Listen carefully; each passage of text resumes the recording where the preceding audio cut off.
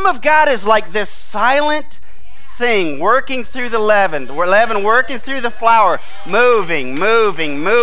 And so you got people like you and me that work in every sector of the marketplace, taking the kingdom message, building businesses, having inventions, writing songs. Leaven's working. Do you understand what I'm saying? And so let me share with you just a few things that you may not know, that you're not going to get through the news. And working in federal law enforcement, I have access to a lot of records and stuff, and I know that the FBI's Uniform Criminal Report has indicated over years and years there's been a precipitous decline in violent crime and domestic abuse in this country. Not going to be on the news. Why? Doesn't sell. Murders that don't happen don't get on the news. Robberies that don't happen don't get on the news. You feel me? All right? And so wars that don't happen don't get on the news. And so we see stuff like with Syria and some of the terrible things that are going on over there. But do you know that there is less of the world in war and conflict right now than ever? And the kingdom of God has worked its way into so many things. Do you know that most of the early hospitals were connected to a ministry? There were monastic orders largely, St. Basil and some of the others. The term hospital comes from hostel of God, hotel of God. All of the Ivy League colleges started out as seminaries to preach the gospel. And so the gospel of the kingdom has gone forth, and sometimes it's got waylaid. Like, unfortunately, a lot of those, Princeton, Harvard, Yale, Dartmouth, Cornell, a lot of them have become completely distracted from the gospel. But you know what? Others have come up. And so who cares? If that's where they're going, that's where they're going. But there's lots of great schools, lots of great colleges, new ones being birthed every year that have a kingdom message on their on their billboard. And so the gospel is going forth. Crime has precipitously gone down. That doesn't mean that it doesn't still happen. Listen, I don't live under a rock. I understand what's happening. But at the same time, we cannot think that the world is going to hell in a handbasket, because it's not. Did you know that the gospel message is going forth all over the world, and it's multiplying fast?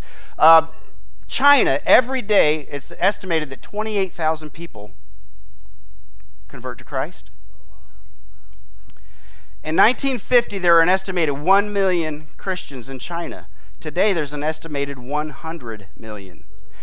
China, at the current rate of the gospel spreading, is if it continues at the current pace, in 2030, they will be the nation in the world with the most Christians of any other nation.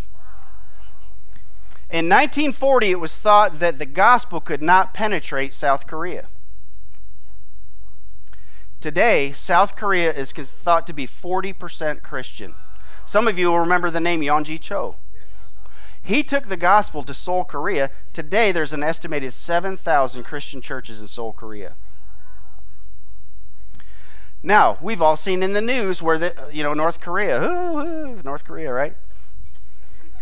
Oh, they could get nukes, Let's think practically here just for a second.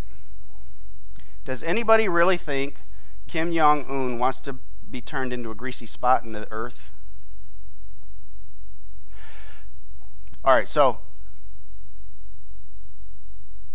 if he got nukes, or if he has them currently, what do you think he thinks would happen if he attacked somebody? We'd turn him into a greasy spot in the earth. Right? Well, that's not fair. That ain't even a fair fight. That's right. I'm a retired military officer. We don't want a fair fight. We want to beat the living stuffing out of you so that you'll never think you'll ever, even remotely consider messing with us again. I don't want a fair fight. I want to beat the living stuffing out of you so you'll never even think about it again. If you think about it, you'll repent.